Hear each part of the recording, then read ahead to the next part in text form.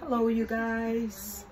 Welcome to the Wise Woman Way. Today, we are in the kitchen with Elizabeth Live. We thank you guys for tuning in. Gotta check right here. Anyway, we did a walk for wellness today, and I'm actually wearing one of the t-shirts. I want you guys to see it. Walk for Wellness. We did that today out in North Haven. This is one of our t-shirts. We thank you guys for tuning in to this segment of the Wise Woman Way in the kitchen today.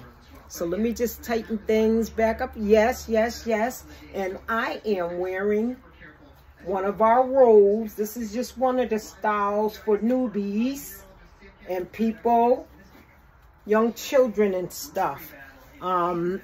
Shoot me a comment if you want to know more about our products that we sell to help with the operation of Golden Rule Wellness Mission. We got a lot of things coming up, volunteer work. You can find a wise woman anywhere. We all wise women. I'm every woman. It's all in me. That is real for all of us. We just have to wake up that genie in us. Okay, here we go. So today we're making some paella. My granddaughter gave me the correct pronunciation for it, paella. There was some paella. Come and say it for me, please, quickly. Paella.